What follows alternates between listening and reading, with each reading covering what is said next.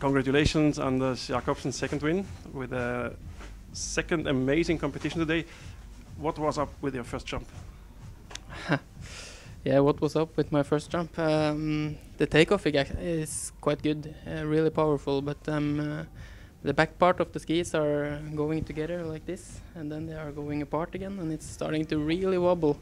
So I could have chosen taking a chance and take a 360 there, but I went ahead instead. So, but Alex said that it was a really good jump, and if I can try to use this energy to fly forward instead of doing a 360, then it might fly quite far, and it did. So it was perfect.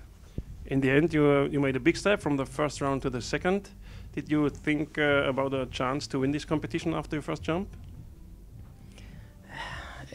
I'm a quite competitive guy, and yeah, of course I knew that the chance is there, but then again I have a lot of good guys jumping after me in the second round, so I know that when I'm going on the gate that this have to be a perfect jump, and I knew when Alex didn't go down on the gate that it's going to go really far, and I have to put the tail mark. So yeah, and it went perfect. So yep. And now you are in outstanding shape. We have to look forward to Innsbruck, and we have to look forward to Bischofshofen. What are your expectations now for the four hills?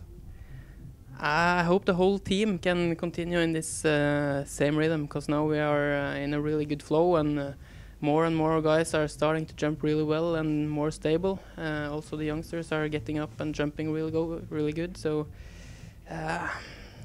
my goal is, of course, to keep on this jumping and hopefully take a third win. Yeah.